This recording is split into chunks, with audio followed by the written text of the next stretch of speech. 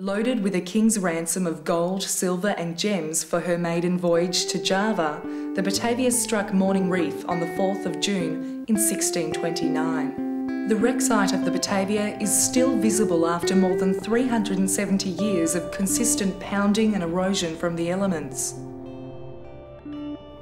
Diving on the Batavia has been a very important part of my life. Swimming around the wreck site, there are have always been only three major items. There was the ballast, the huge heap of 32 tonne of stone, which has been raised and is now in the Geraldton Museum. There are anchors and cannons, so these are the items that survive on a wreck site.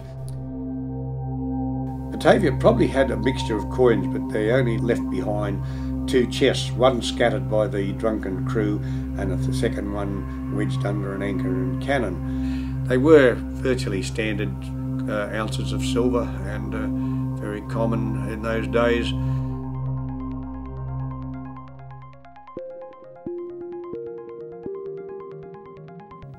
"40 people drowned trying to get ashore to the Coral Islands soon after the Batavia ran aground.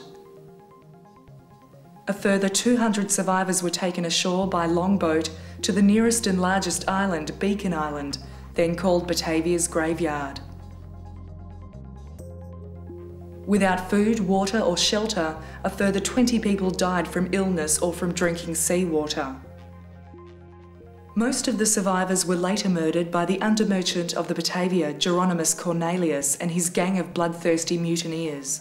A total of 125 men, women and children were slaughtered on the tiny islands. Cornelius and his men were finally overpowered by Weber Hayes and the soldiers on the West Wallaby. A rescue boat, the Sardam, was sent from Java to collect any valuables and any survivors left on the islands. Cornelius was tried by court and was sentenced to death. He had both hands chopped off with a chisel and hammer and was hung on the newly constructed gallows on Long Island. 6 of his gang of mutineers were also hung on Long Island, 3 of which had their right hands chopped off.